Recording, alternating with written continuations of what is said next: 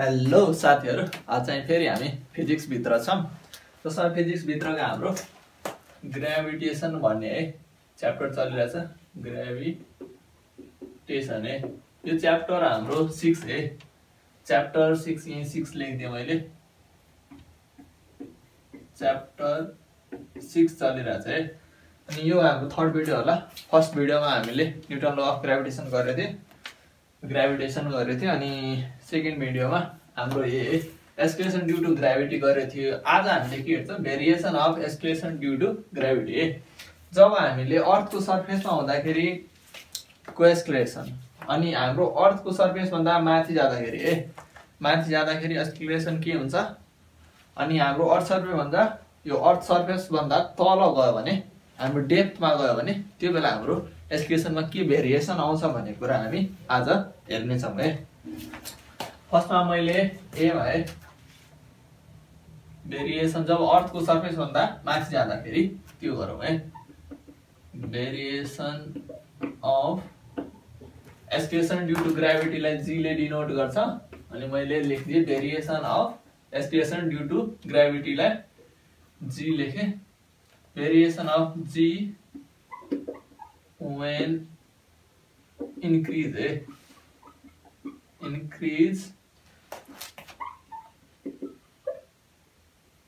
height या altitude पनि भन्छ है। altitude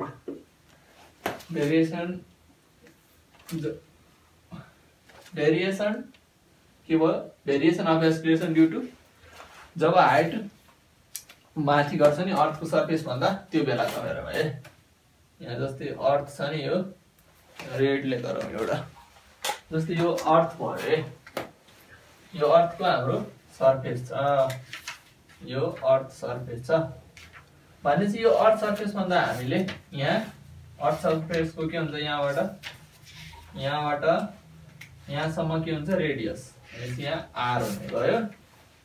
अनि यो पोइन्टलाई हामी पी मानौं। यहाँ हाम्रो ग्रेभिटी जी हुन्छ। अनि चाहिँ हाम्रो अर्थको मासलाई हामीले ठुलो एम ले डिनोट गरौँ। अनि त्यसपछि अब के गर्छ, अलिकति बाहिर जान्छौँ है। जस्तै अलिकति यहाँ बाहिरमा गयो है। यो बाहिरमा एक्सक्लेसन ड्यू टु ग्रेभिटी भन्छ। ग्रेभिटी के हुन्छ त्यो हेरौँ है। यो अलि बाहिर आयो अर्थको सर्फेस भन्दा, भनेपछि यहाँ अलिकति बाहिर आएपछि सम एच हाइट माथि गयो है अर्थ सर्फेस भन्दा।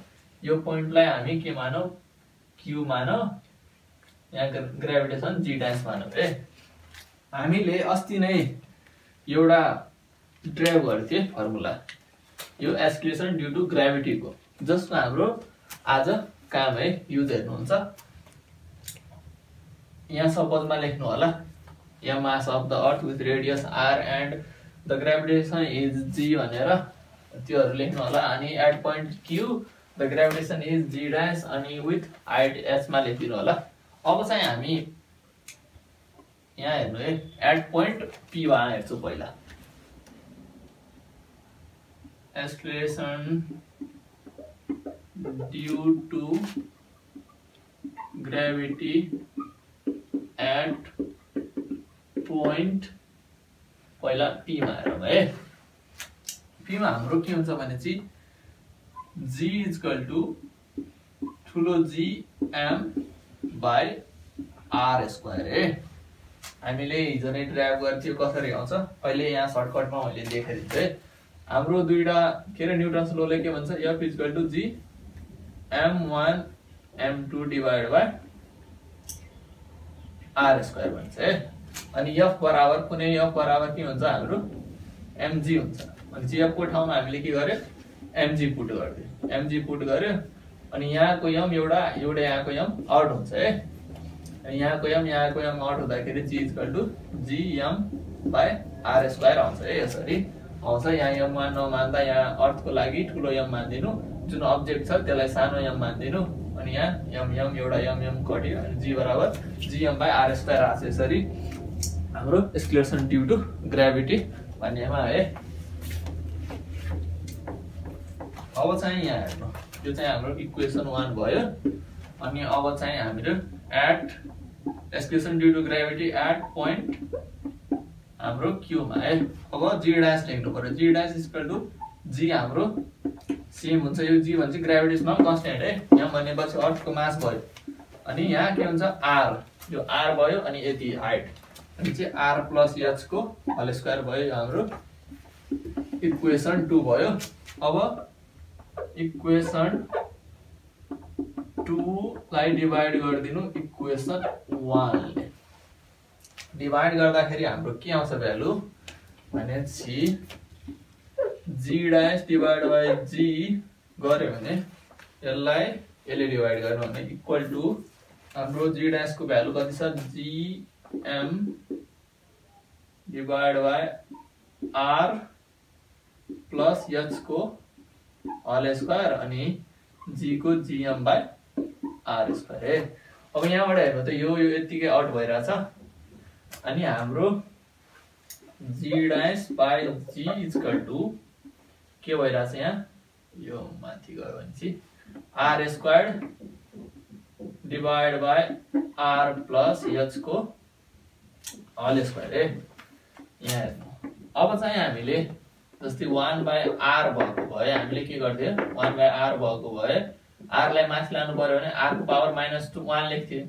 यहाँ 2 भयो आर को पावर माथि लाउँदाखेरि आर को पावर -2 लेख्थ्यौं। त्यस्तै हामी के गर्छौं यसलाई माथि लग्छौं भनेपछि यो आर प्लस एच को पावरमा हामीले -2 लेख्न पाइयो अनि यसलाई तल लग्यो भने आर को पावरमा -2 लेख्न पाइयो।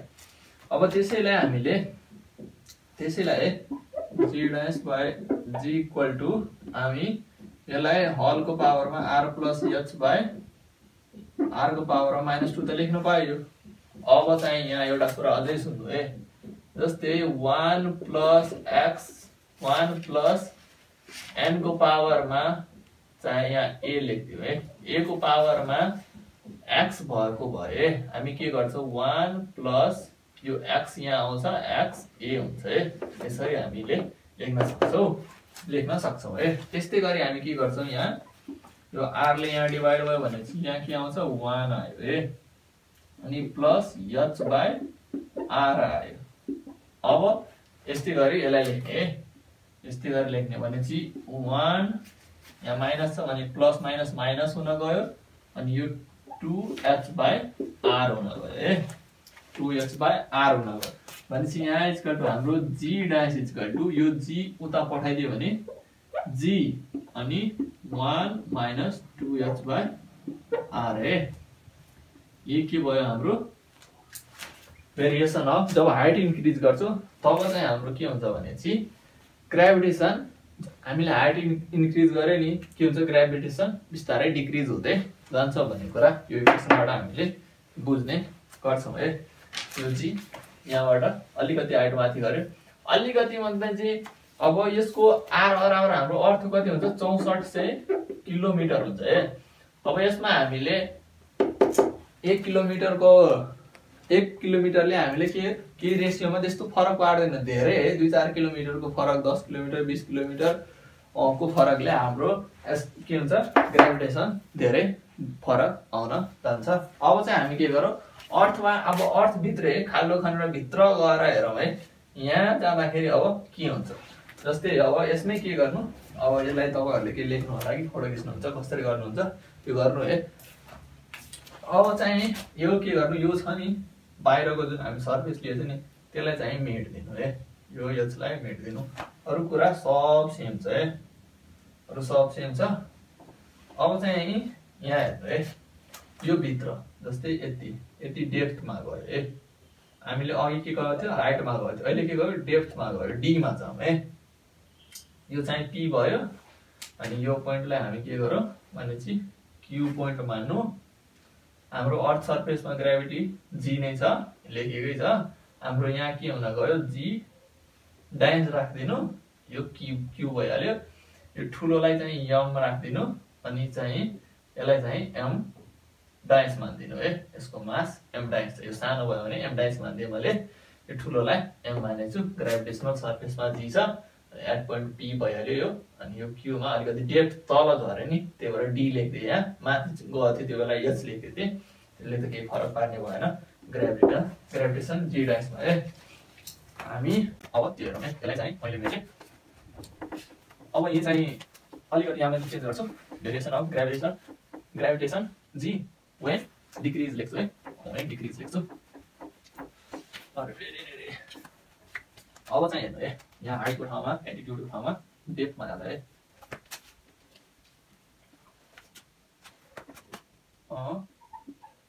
हुन त ड्यू टु लेखौँ है यसपालि variation of एक्सलेरेसन due to gravity due to depth लेख्थ्यौँ है डिइपिटिएच बुझ्नु यो के भयो हाम्रो डेप्थमा जाँदा है तलतिर जाँदाखेरि के हुन्छ अब माथिको जस्तै है सेम मैले अगाडि नै लेखेको जस्तो लेख्छु है जी के रे जी लेख्छु स्मल जी इक्वल टु के हुन्छ यहाँ लेख्नु है ब्ल्याकले लेखौँ एक्सलेरेसन है एसिसिइएलए आरएटिएन एक्सलेरेसन due to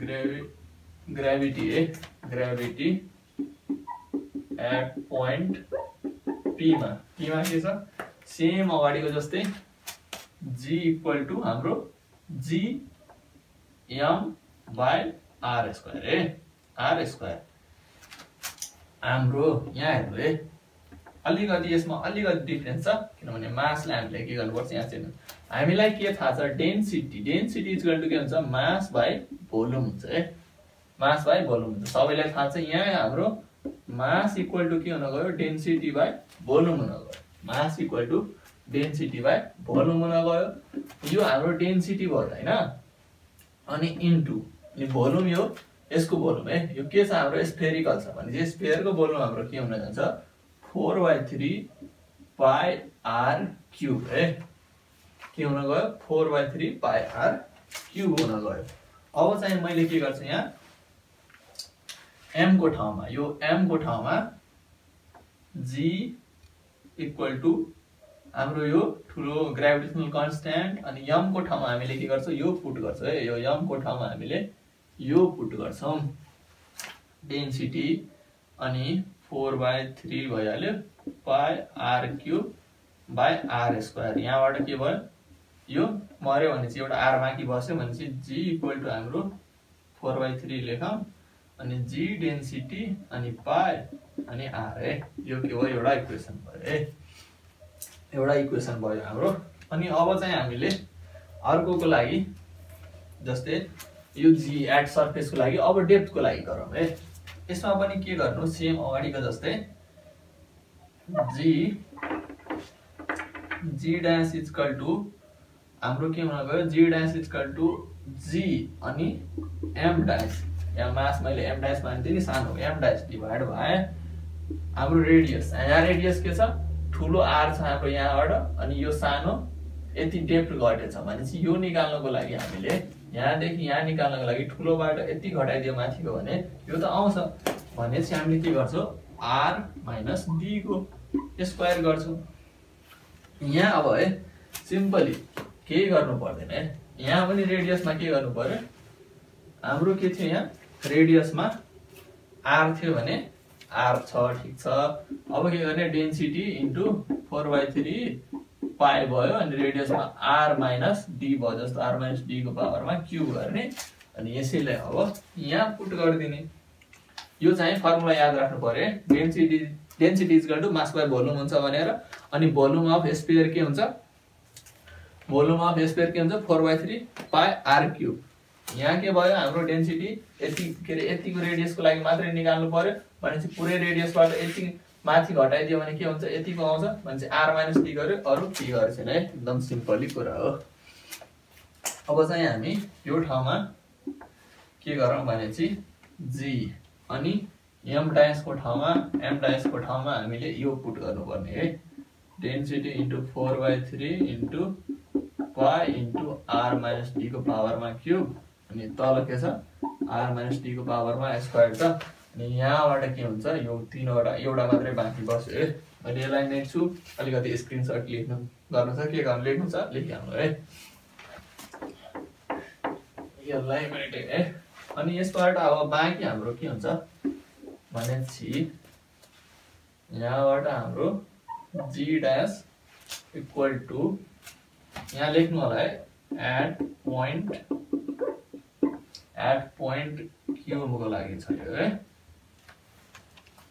at point Q G dash equal to हाम्रो बाँकी के बस्यो 4/3 अनि जी अनि डेन्सिटी अनि पाई आर माइनस डी मात्रै बाँकी बस्यो है यो चाहिँ हाम्रो इक्वेसन 2 मान्दिनु यो इक्वेसन 2 भयो यो इक्वेसन 1 भयो अब चाहिँ के गर्नु फेरि अब यो जस्तै इक्वेसन 2 लाई 1 ले डिवाइड गर्नु है अब जी डैश डिवाइड बाइ जी गर्यो भने यहाँ के आउँछ 4/3 इन्टु जी इन्टु अनि डेन्सिटी इन्टु पाई इन्टु रेडियस आउँछ है यहाँ के छ हाम्रो इक्वेसन 2 मा r माइनस d छ है r माइनस d आउँछ यहाँ अब के गर्ने g इक्वेसन हाम्रो यो के रे g डाइस भनेपछि इक्वेसन 2 लाई इक्वेसन 1 ले डिवाइड गर्ने भनेपछि इक्वेसन 2 हाम्रो g डाइस छ इक्वेसन 1 g छ भनेपछि हाम्रो g को के आयो 4/3 यसको पनि 4/3 g इन्टु डेन्सिटी इन्टु पाई इन्टु r यहाँबाट हेर्नु त सबै कन्स्ट्यान्टहरु है यता सबै मिलिरहेछ भनेर यसलाई सबैलाई काट्दिनु है अब हाम्रो बाँकी के बस्यो भने g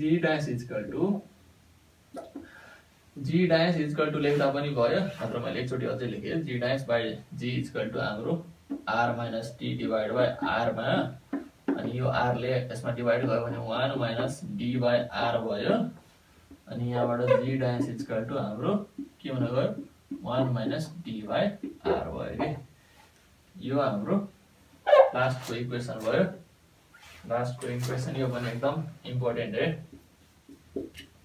जब हामीले भित्र जाँदाखेरि अर्थको सर्फेसबाट भित्र गए पनि हाम्रो के हुन्छ भने एक्सक्रेसन ड्यू टु ग्राभिटी है ग्राभिटी के हुन जान्छ हाम्रो डिक्रिज हुन्छ किनभने जुन रेडियस हुन्छ नि त्यो रेडियस डिक्रिज भइरहेको हुन्छ डिक्रिज भइहाल्छ नि गयो भने तल अनि मास पनि सानो हुन गयो भनेपछि ग्राभिटेसन पनि सानो हुन जान्छ है अब हामीले अगाडिको मैले एउटा के भनेको थिएँ कन्क्लुड गरिहालौँ है एउटा इक्वेसन हाम्रो के आयो जी डैश जब हाइटलाई इन्क्रिज